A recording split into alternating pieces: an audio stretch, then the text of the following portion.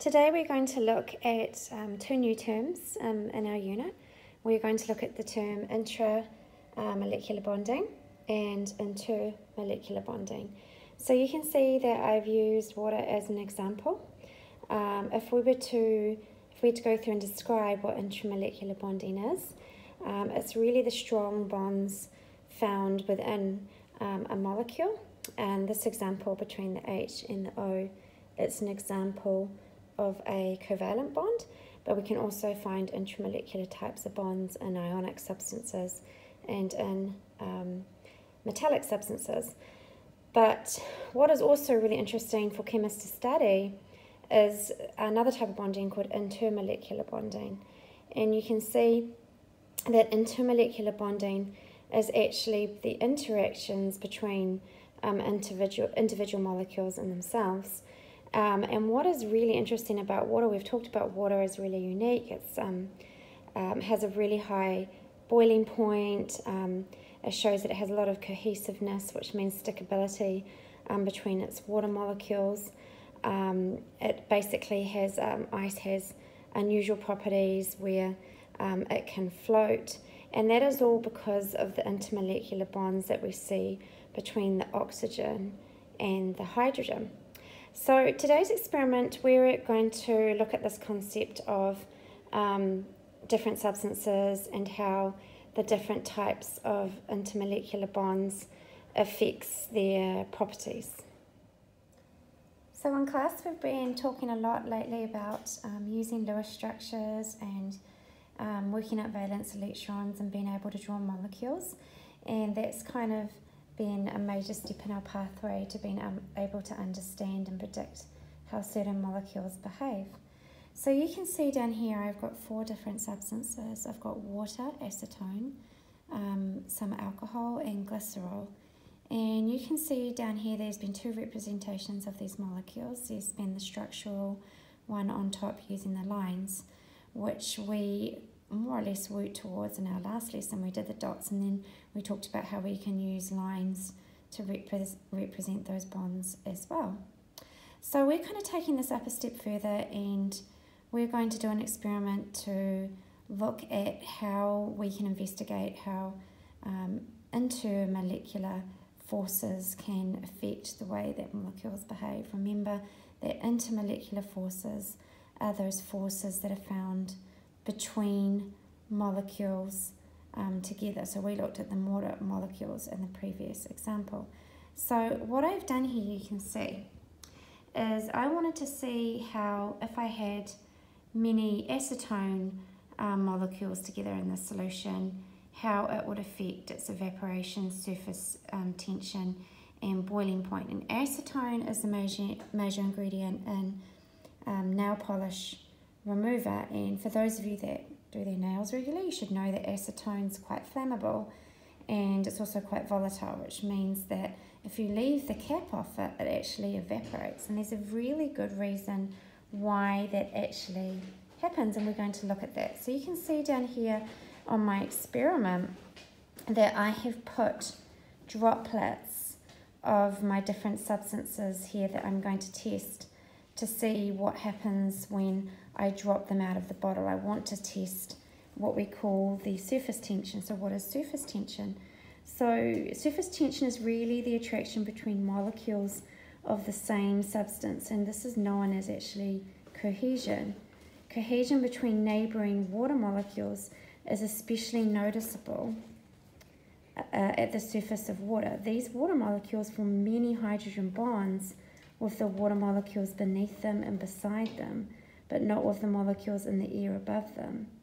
This causes the surface water molecules to be drawn together, and we get what's called a spherical shape. So surface tension really is, for water, you can see, we've talked about this, that water, this is number 4. This is what I've actually done is I've poured the same amount of droplets onto a piece of plastic, and I've watched to see how they've what's happened to them when I've dropped them on. So you can see I've put a ring around what happens. So you can see that for water, the molecules from a drop, and they don't really spread out that much on the piece of plastic. Whereas with acetone and alcohol, they really create quite a big puddle. There's no attraction going on between those molecules. And glycerol, which is quite a sort of slow, viscous sort of substance, really created the smallest drop. So I've rated them, so you can see that glycerol had or demonstrated the most surface tension. The molecules were very, very attracted to each other. Water was in second place, and then it was alcohol followed by acetone.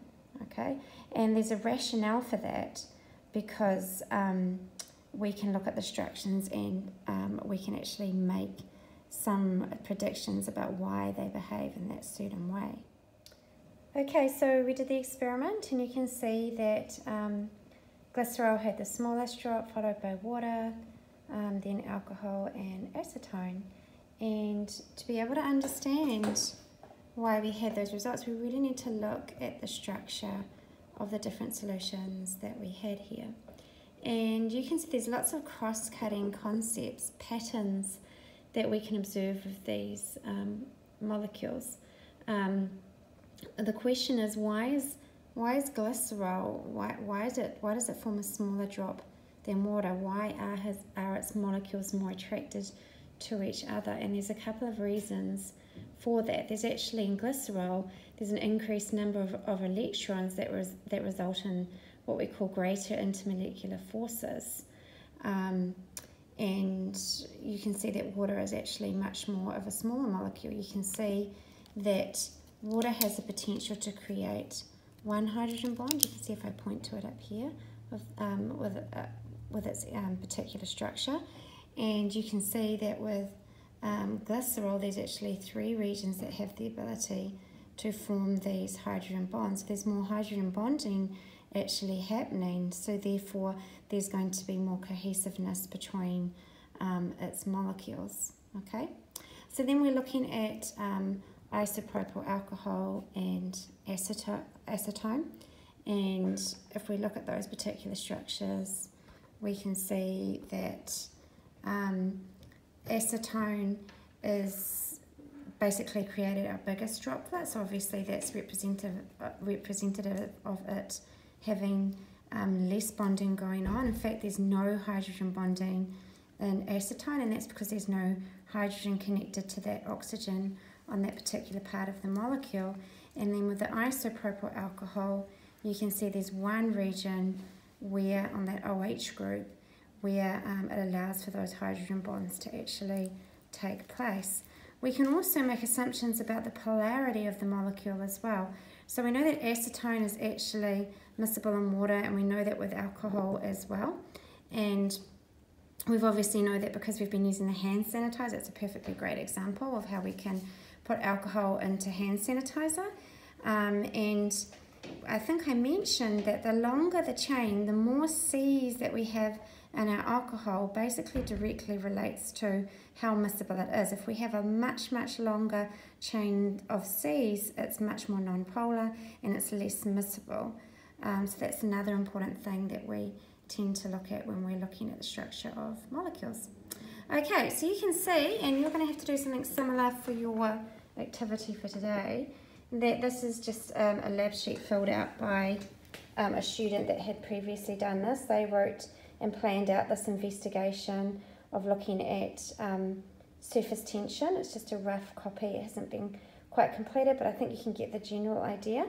And what you're going to do for me today, because this is going to be a summative at the end of this unit where you're going to have to plan and carry out your own investigation with some of the concepts that we've learned about in our unit, you're going to have an attempt at looking at how you can plan an investigation for looking at evaporation, and if you can relate intermolecular forces and connect it with evaporation.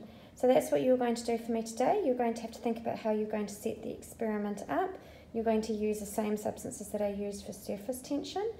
You're going to have to think of some things that you're going to need to keep the same, okay, to keep it a fair test, and how you're actually going to record your data. You can use the equipment that you can see here on my table, okay, just showing you. There's plastic film, There's measuring cylinders, and there's also droppers.